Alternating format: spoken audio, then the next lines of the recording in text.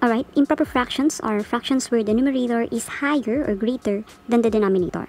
And to convert this into mixed number, we may just divide the numerator by the denominator. So numerator is 23 and divide it by the denominator 20.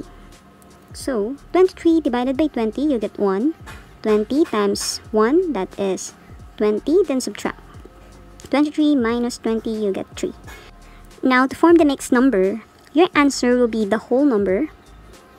The remainder will be your numerator. And the divisor we use, or the denominator, is 20. So it is 1 and 3 over 20. Next, let's try this one. 35 over 8. So that means we need to divide 35 by 8. 35 divided by 8, so we'll get 4. 4 times 8 is 32. Subtract. 35 minus 32 is 3.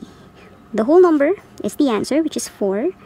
The remainder is your numerator, which is 3. And the denominator is 8. So we have 4 and 3/8. Last try. 79 over 5. So it means that we'll be dividing 79 by 5. Alright, so 7 divided by 5, that's 1. 1 times 5, that's 5. Subtract. 7 minus 5, that's 2. Bring down 9. 29 divided by 5 is 5. 5 times 5 is 25. Alright, subtract.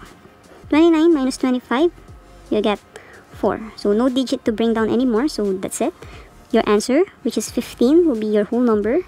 Remainder is your numerator, and the divisor is your denominator. So we got 15 and 4 over 5. That's it.